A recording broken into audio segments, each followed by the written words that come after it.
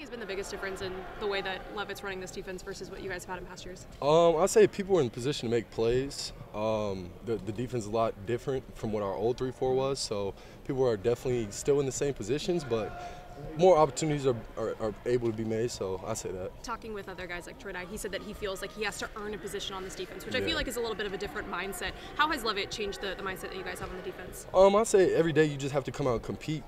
There's a competition for a spot every day. Nobody's a starter right now, so everybody has to come out and work and try to beat the other person out, so competition's high. What has Levitt been like as a defensive coordinator for you guys? He's funny. He's funny. He runs around, gets on you, but at the end of the day, he loves you, just wants to make you better, so he's a good coach. Before you guys have a daily depth chart, you guys have an idea of every day where you're at. How much does that maybe motivate yourself and this team? It motivates us a lot. It depends whether or not you're at the bottom of the list or the top of the list, it doesn't matter because at the end of the day, it's a coach's decision.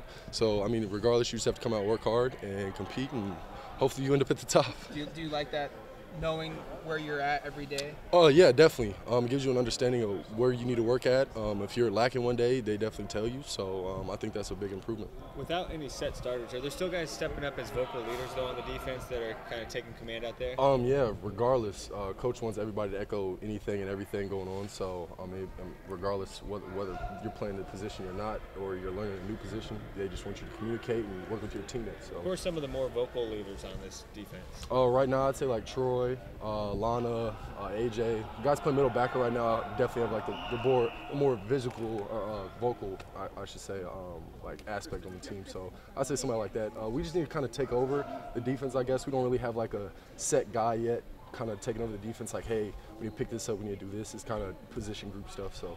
On the defensive front, Molden meshing well up there with the switch back to what it was a couple years ago. Yeah, definitely. It's fun. I missed it, so I'm glad we're all back in the same position again. So it's kind of fun being back with the old fellas. So. Like riding a bike, going back to the two technique. Yeah, pretty much. Yeah, thank you. All right, thank you guys.